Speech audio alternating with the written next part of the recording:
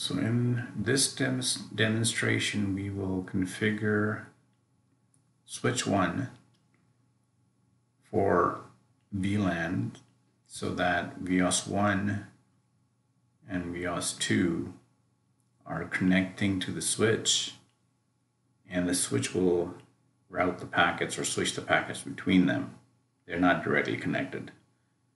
So in the switch, you go to the network.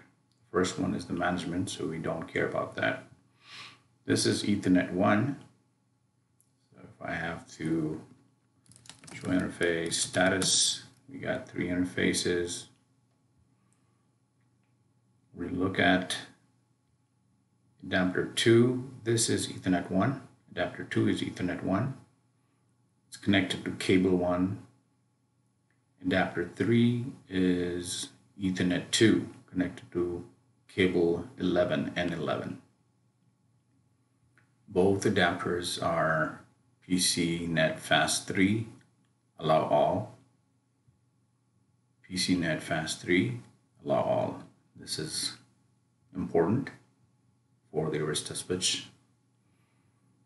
Once that is properly connected, so adapter 3 is connecting to, or Ethernet 2 is adapter 3 connecting to VOS2, and VOS2 is Ethernet 0, 11, 11, 11. And this guy is also N1, N1. You can keep it virtualized. This is N1 that matches up with this guy. So I hope this is clear.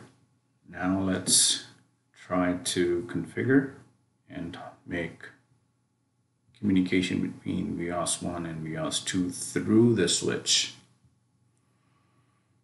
Before we do that, let's look at the VLANs. Show VLAN brief. We got a default VLAN 1, both the switches are. Both the interfaces are in that. So our interfaces in the VOSs are looking like this. 10.1.1.2, 10.1.1.1. So they're in the same subnet. They should be able to talk on the same VLAN. So if we were to ping, we are, because they're sitting on the same VLAN.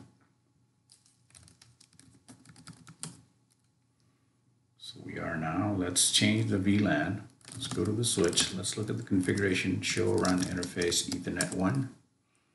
Nothing in there. Default VLAN. Ethernet 2. Nothing in there. Default VLAN. Show configure interface Ethernet 1.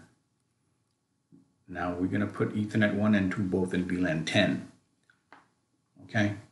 So you want to remove the VLAN 1 default VLAN. That's called a native. It's not tagged. So you should put in anything other than VLAN 1. So let's call it VLAN 10 for this matter. How do we do it? The command is switch port access VLAN 10. Access VLAN does not exist, creating VLAN 10. Thank you. Let's go to Ethernet 2, switch port access VLAN 10. It's already created. Okay, show VLAN brief.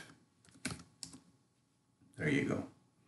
See the difference? VLAN 1 had the 2 ports, and now VLAN 10 has the 2 ports.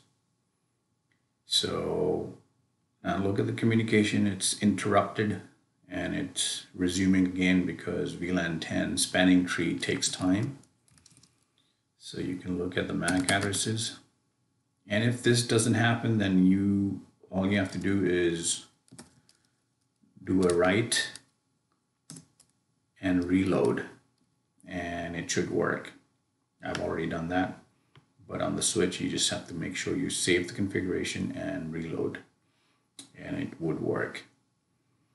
And this is one command that puts the port in VLAN 10.